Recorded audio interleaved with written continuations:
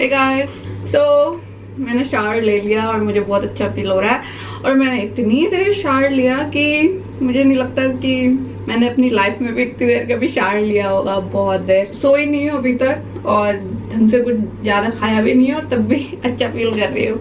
तो अब मैं नहा ली हूँ, फेस वॉश कर लिया है। आज रात में जब मैं फ्लाइट में आ रही थी, उस फ्लाइट में एसी, ओ माय गॉड, इतना ज्यादा ठंडा कर रहा था। हांगकांग में आते ही बाहर गर्मी है और काफी ह्यूमिडिटी है, और अंदर जब जाओ जैसे मॉल में, सबवे में, कहीं पे भी अंदर जब जाओ एंटर हो तो इतनी तेज एसी चलाते हैं, ओ माय गॉड। और इसके बारे में मुझे सबने वार्न किया था और मैंने जितनी भी यूट्यूब वीडियो आने से पहले देखी थी, सब लोगों ने ये कहा कि बाहर तो गर्मी रहती है हांगकांग में, पर अंदर जहाँ होटल और सबवे और किसी भी आप मॉल वगैरह में जाओ, शॉप में जाओ, तो वहाँ बहुत तेज एसी चलाते हैं सब लोग। तो अपने पास कार्डिगन वगैरह ले जाओ, पर मैं कार्डिगन वगैरह कुछ नहीं लाई और पछता रही हूँ उसे ना लाकर। फेस मेरा कल प्लेन में बहुत ड्राई हो रहा था, और जबकि मैंने अच्छे से मॉइस्चराइज वगैरह सब करा था, तब भी मेरा फेस बहुत ड्राई हो गया था। तो मैं आजकल ये वाला मिस्ट यूज कर रही हूँ। ये फ्रोजन जेली कैप्सूल मिस्ट है और ये काफी न्यू है मेरे लिए भी। इस ब्रांड का नाम है doctor JmeeLab Frozen Jelly Capsule Mist. Continuous research for your skin. It is our present and future. 100 ml. So मैं काफी दिनों से इसे यूज कर रही हूँ क्योंकि ये थोड़ा फ्रोजन जेली मिस्ट है, तो लगता नहीं है कि मैंने काफी यूज किया है, पर काफी यूज किया है। तो कल मैंने प्लेन में जब मैं बैठी थी इसको, तो मैं बड़ी फैंसी बन रही थी और मेरे अगल बगल वाले, मैं ऐसे कर रही थी वहां पे, बहुत ही फैंसी बन रही थी। कल मैं ऐसे मिस्ट स्प्रे कर रही थी अपने पास, तो काफी ड्राई हो गया था मेरा फेस। तो मैं डायरेक्ट यूज नहीं कर सकती थी। डायरेक्ट भी यूज कर सकते हो मेकअप में, पर मेरे को लग रहा था अगर मैं डायरेक्ट यूज करूंगी तो सारा मतलब और भी ज्यादा ऑयली ना लगूं, ऐसे यूज कर रही थी और ऐसे कर रही थी वहां पर प्लेन के अंदर। तो प्लेन के अंदर लोग काफी पागलपंती करते हैं, उनमें से मैं हूँ एक। काफी अच्छे मिस्ट यूज करे हैं मैंने कोरिया के, बट उनके साथ प्रॉब्लम ये है कि वो कुछ ज्यादा ही स्किन ऑयली कर देते हैं। और इनिस्फ्री का मिस्ट अच्छा है और ये भी अच्छा है, ये ज्यादा ऑयली नहीं करता फेस। मेरे फेस पे पिंपल आ चुके हैं। जब मेरे को वीडियो नहीं बनानी होती तो एक भी पिंपल नहीं होता, और कल मतलब आज रात में ये 1-2 पिंपल्स आ गए मेरे, कभी भी नहीं थे, और आज जब मुझे वीडियो बनानी है आ गए।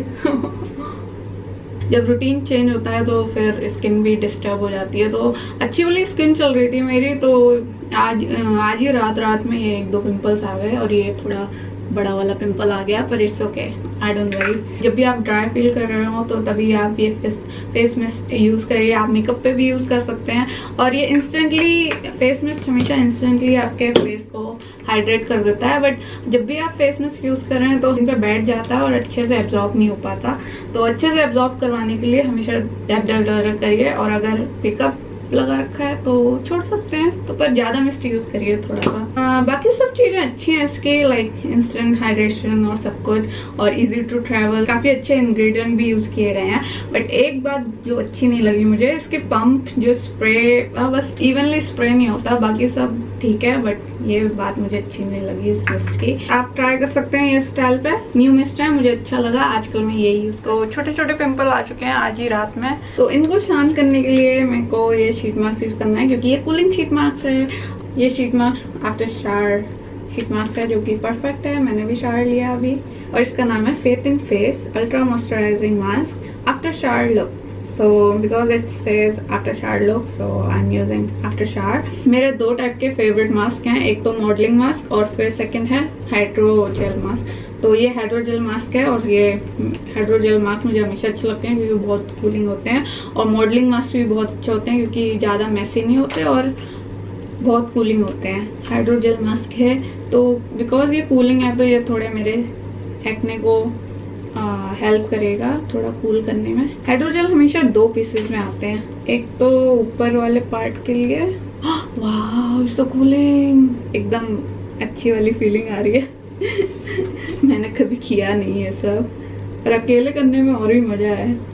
और ये सेकंड पार्ट है माउथ पार्ट के लिए, तो हाइड्रोजेल हमेशा ऐसे ही आते हैं। वाह सो कूलिंग, वाह, मैंने कोई कसर नहीं छोड़ी लग्जरी फीलिंग देने के लिए। हाइड्रोजेल और मॉडलिंग मास्क में यही प्रॉब्लम है, अगर आप लेटो नहीं तो ये मास्क नीचे खिसकते रहते हैं। तो this is my face after wearing this mask and I look terrible, I know.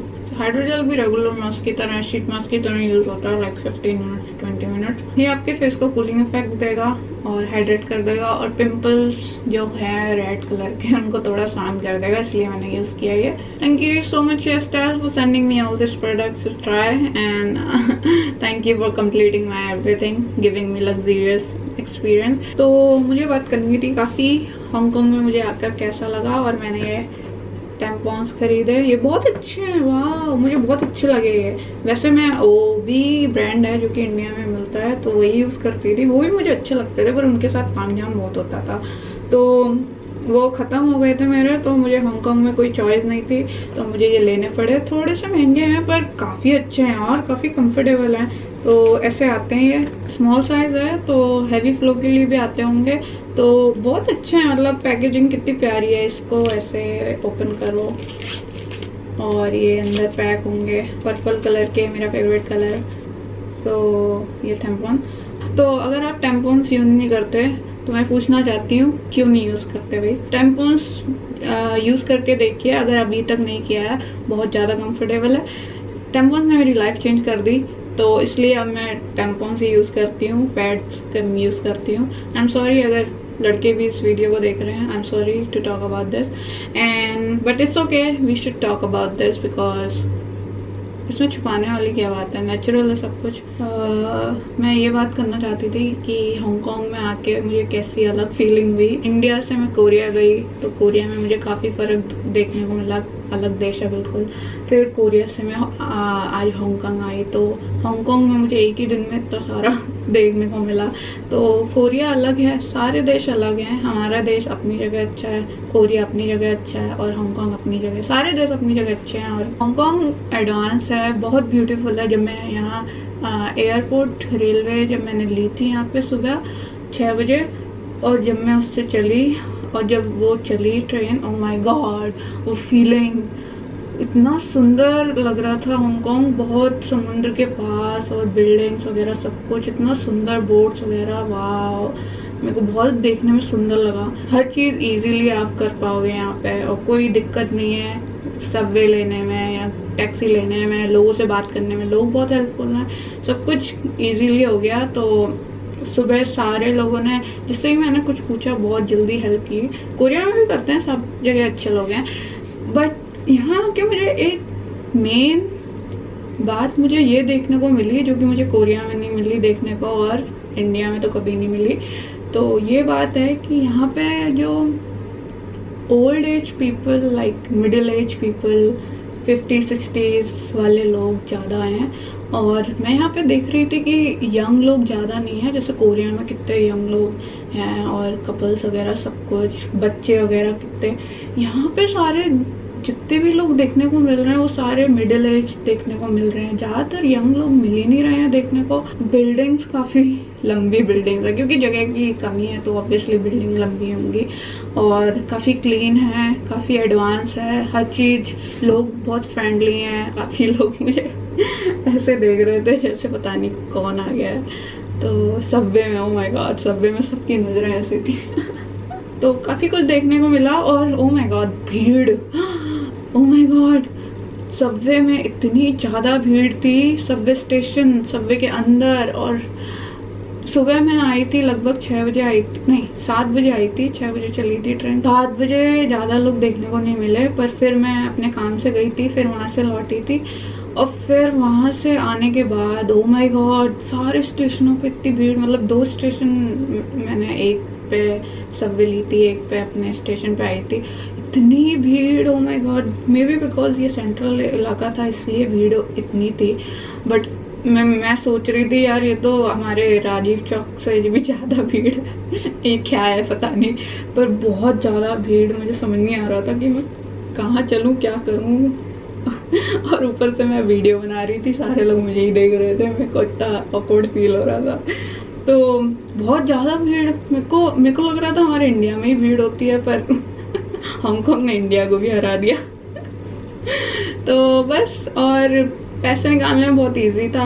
मैं आई अपनी प्लानिंग वगैरह करके, मेरे को इंडियंस को हांगकांग में आने के लिए प्री अराइवल रजिस्ट्रेशन चाहिए होता है, जो कि बहुत इजी था। आप 1 मिनट में उसको फिलिंग करो, अपने पासपोर्ट डिटेल्स वगैरह डालो, जो भी फ्री ऑफ कॉस्ट है, और सब कुछ डिटेल्स सही सही डालो और आपको तुरंत 1-2 सेकंड में आपको रजिस्टर और सक्सेसफुल हो जाएगा और फिर आपको हांगकांग आ सकते हो 14 दिनों के लिए बिना वीजा के। तो बहुत इजी था।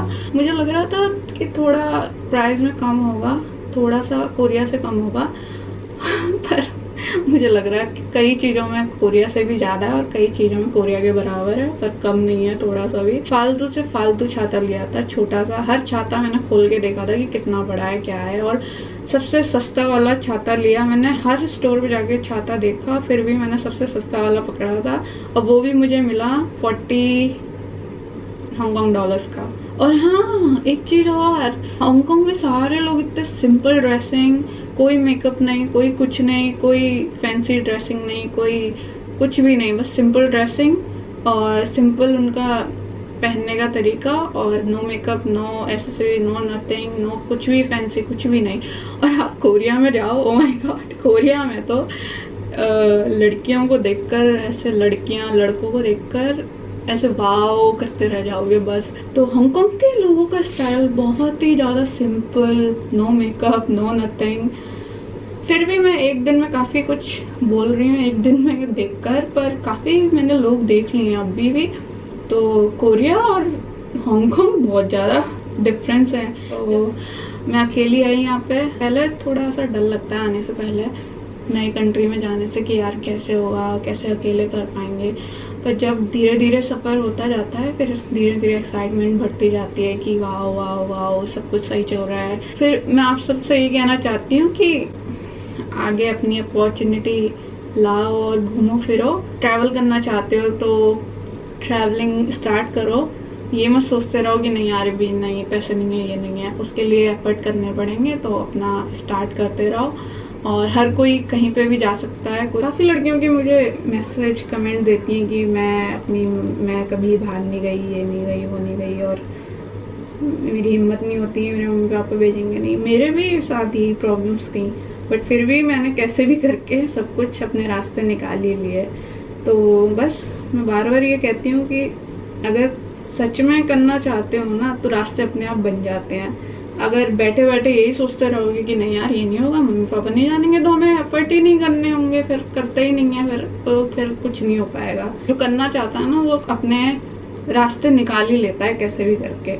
मेहनत के बिना कुछ नहीं मिलता। तो मेहनत करोगे, एफर्ट करोगे, तभी मिलेगा। अगर किया कराया मिल गया ना, मिल भी जाएगा, उसका फल अच्छा नहीं होता। मैंने ये सब देख लिया है। तो मानो, दीदी हूँ ना तुम्हारी तो मेरी बात मानो।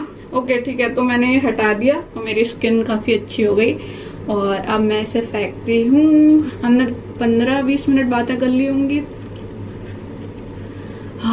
तो मेरी स्किन देखो कितनी चमक रही है।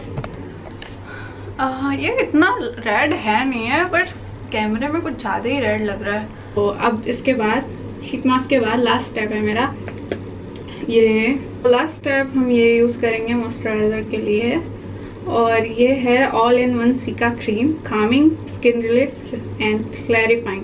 क्योंकि मेरे पिंपल्स हैं और ये छोटी सी क्रीम है, तो इजीली मैं अपने बैग में रख के ले आई इसको।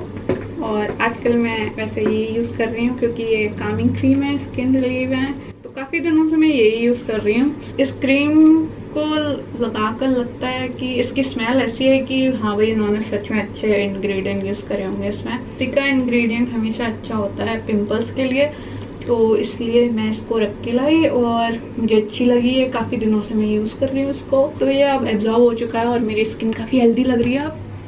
तो इसको मत देखो, ये पता नहीं क्यों रेड लग रहा है, पर रियल लाइफ में इतना रेड नहीं है। और हो गया। अब मैं क्या करूँगी, अब मैं अपने सबसे पहले बाल खोलूंगी। तो मैंने ये तीनों प्रोडक्ट्स यूज करे आज, और मैं सारे इनके लिंक्स अपने डिस्क्रिप्शन बॉक्स में डाल दूंगी। तो अगर आपको खरीदने का मन हो तो प्लीज YesStyle के लिंक पे क्लिक करिए। और यस, तो ये रहा मेरा सफर, ट्रैवलिंग स्किन केयर रूटीन। और मुझे उम्मीद है आपको पसंद आई होगी ये वीडियो, नई व्लॉग, नई कंट्री की व्लॉग, सब अच्छा लगा। और हाँ, यहाँ पे खाना, ओ माय गॉड, पता नहीं हमारे इंडिया को छोड़ के सारे देश ऐसे ही हैं जहाँ नॉन वेज ही मिलेगा, वेजिटेरियन के लिए कोई ऑप्शन ही नहीं है। यहाँ आज खाना ढूंढते ओह माय गॉड, सारा स्ट्रगल तो मेरा खाने का ही है हर जगह। कोरिया में तो फिर भी मुझे मिल जाता है वेजिटेरियन, पर हांगकांग में तो पता नहीं, ले दे के एक ब्रेकफास्ट मिला था, उसमें ही मैंने एग हटा दिया और एक चीज और हटा दी थी। मेरे को इंस्टाग्राम पे फॉलो करिए, क्योंकि मैं यूट्यूब से पहले इंस्टाग्राम पे अपडेट करती हूँ हर चीज में, तो मुझे फॉलो करिए अगर आप करना चाहते हैं फॉलो इंस्टाग्राम पे। मेरा यूजर नेम है Sonal Yadav. Bye, take care of yourself.